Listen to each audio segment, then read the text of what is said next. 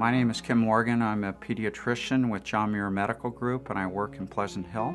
I enjoy my job as a pediatrician.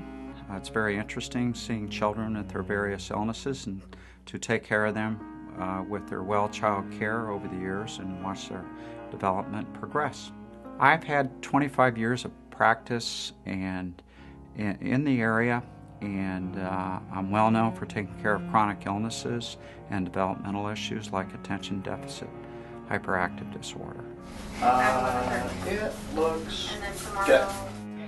When I assess their illness or their problems, I like to talk to the parents and alleviate their fears and discuss the problem. Good communication is very important with these mothers, especially the first-time mothers. I love my kids. Kelly just turned 8 and Ben just turned 5, and we had excellent birthday parties for the kids.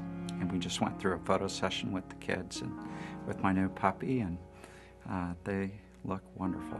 Commonly I'll go half teaspoon BID.